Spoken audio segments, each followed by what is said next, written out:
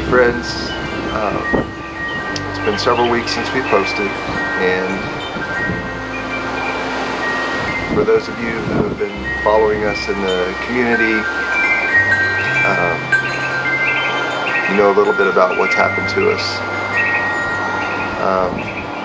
For those of you that don't, 2 weeks ago, April 18th, our sweet Ezra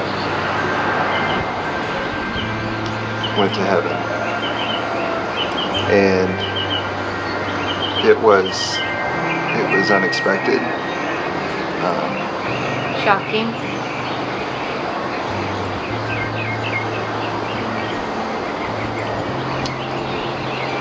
and we have been in shock for the last 2 weeks, trying to understand why and even how this really happened.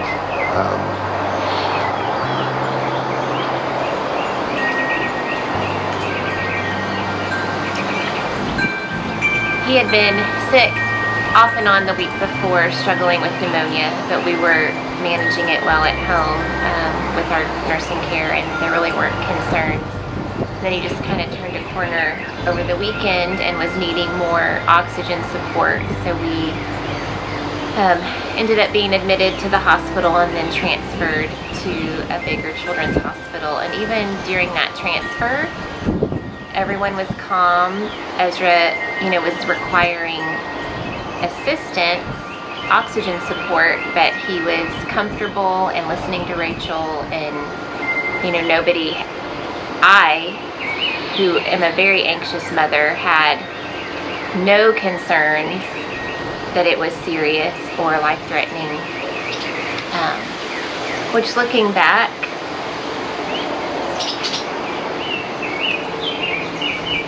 as I spent some time with the Lord, I think that's what was best for our family. I think if Ezra had struggled for days and days and days, and it had been a scary week, if it had just been a long stretch of hard, scary times with him at the hospital, that would have been really devastating to our hearts and hard on Ezra.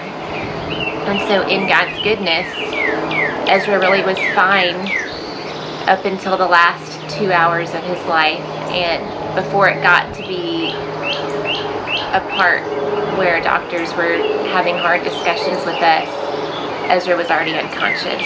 So we feel totally confident in the fact that Ezra did not experience any pain or didn't struggle at the end, even though it was really hard to watch. So we see God's goodness in the details of his passing, and we're just still, having those reflections on what happened and why it happened. And we do know, we are believers in Christ, that it says in God's word that Ezra's days were ordained before one came to pass. Like when God knit Ezra together in his birth mom's womb, he had a specific plan, and all his days that he would live on this earth were already determined. And so this is not a surprise to the Lord. This was Ezra's life plan, and so we trust in God. And we've experienced loss before. I don't know if we've shared, we never got to an introduction video because all this happened while our daughter was here at the baby shower, and that was also just God's goodness and everybody being here in town at the same time so we could support each other. So our firstborn daughter, Elaine, was stillborn a year into our marriage, and so we have experienced the depth of the loss of a child. Ezra's death is definitely different because we had, with Lainey, we were devastated, but her life had not yet started, and so all of our grief was just about that life lost and all the unknowns. But with Ezra, there's not those unknowns. That we knew him intimately, so the depth of grief is very different.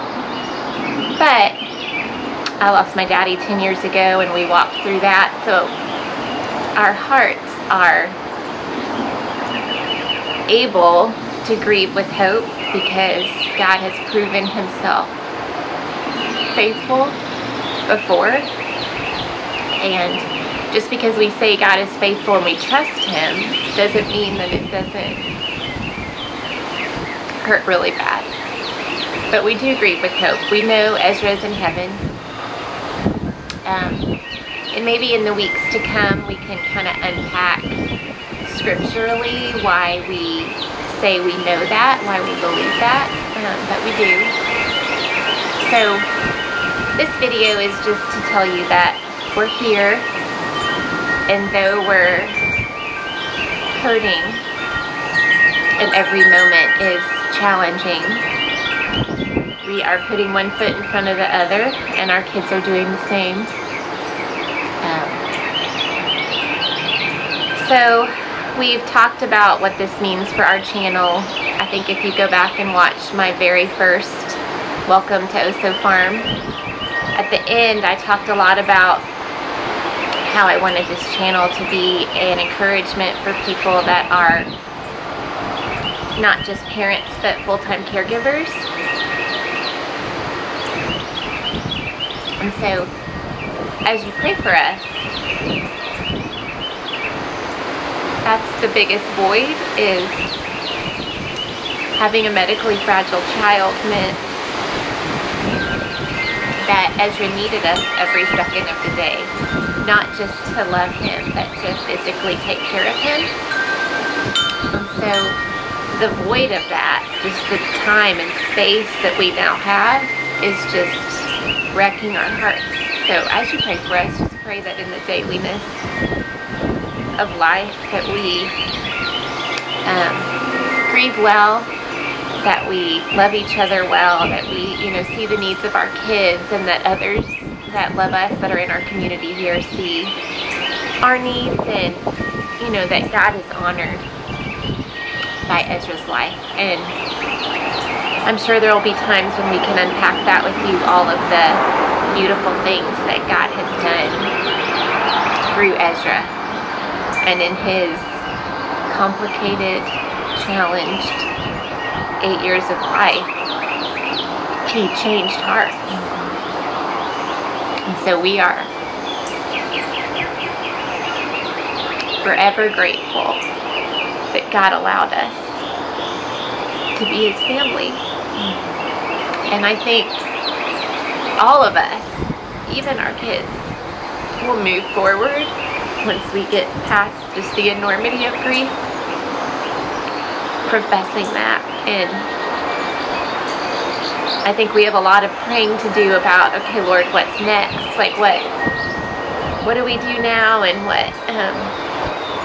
how does Ezra's purpose live out in our life beyond his life here on earth? And so I'm excited to see in the coming months and years how God uses Ezra in all of our lives, because I know it's going to be a huge testimony.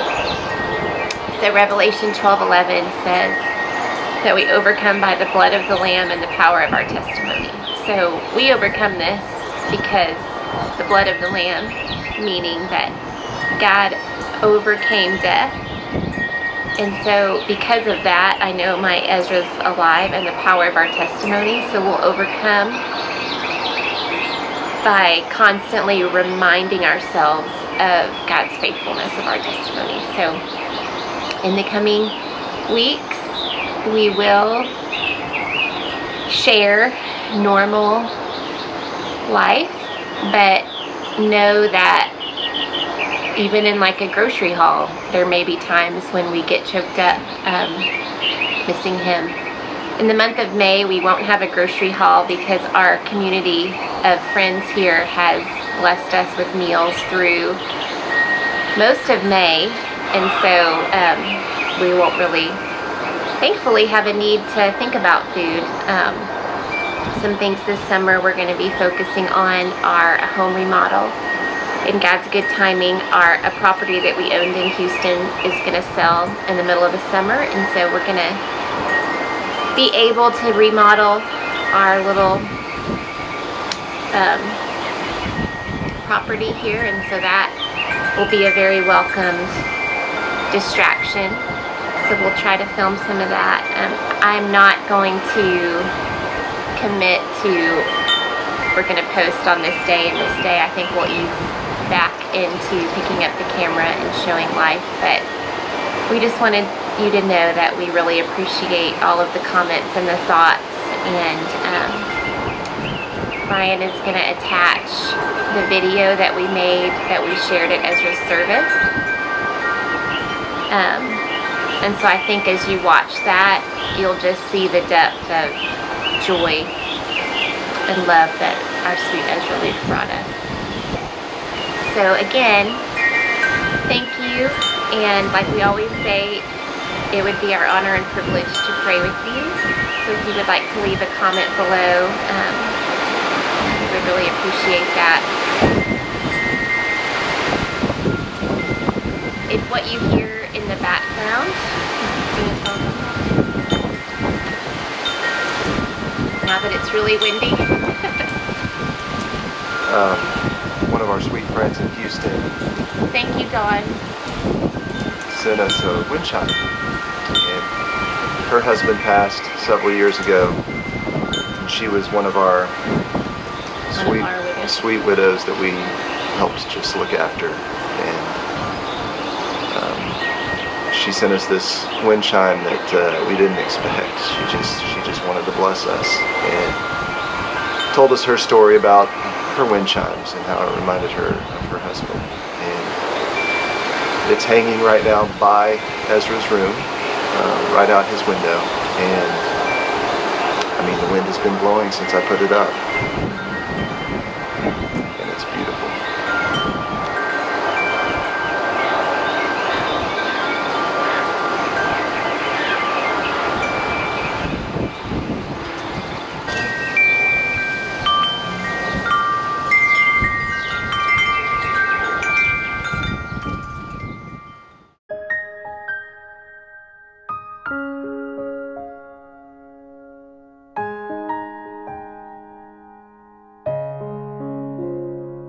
There were photographs I wanted to take, things I wanted to show you, sing sweet lullabies, wipe your teary eyes. Who could love you like this? People say that I am brave, but I'm not. Truth is, I'm barely hanging on. But there's a greater story written long before me, because He loves you like this. I will carry you while your heart beats here, long beyond the empty cradle, through the coming years. I will carry you all my life. I will praise the one who's chosen me to carry you.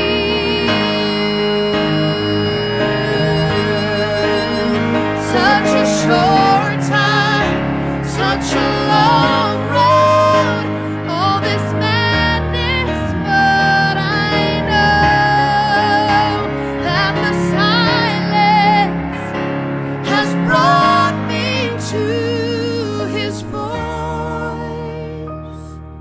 and He says,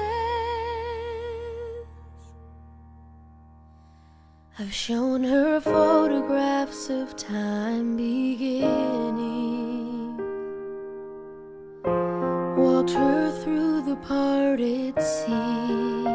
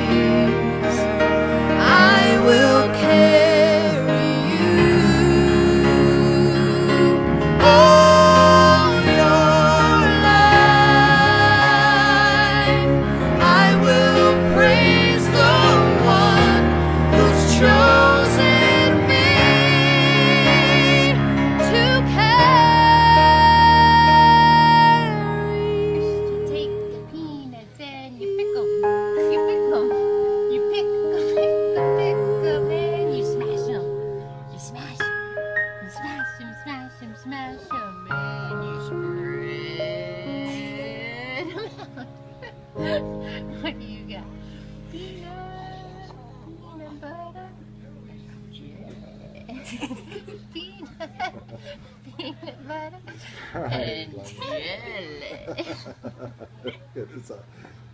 You cried. You're laughing so hard. Into my heart, into my heart, come into my heart, Lord Jesus, come in today, come in to stay, come into my heart, Lord Jesus.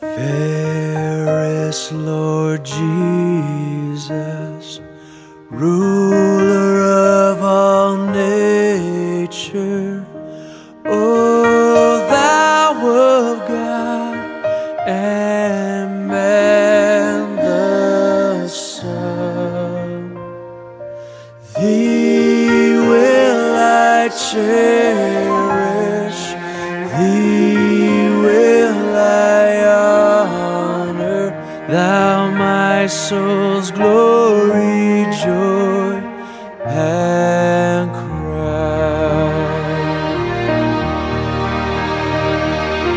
Fair is the sunshine, fairer still the moonlight, and all the twinkling starry host. Jesus shines brighter, Jesus shines pure.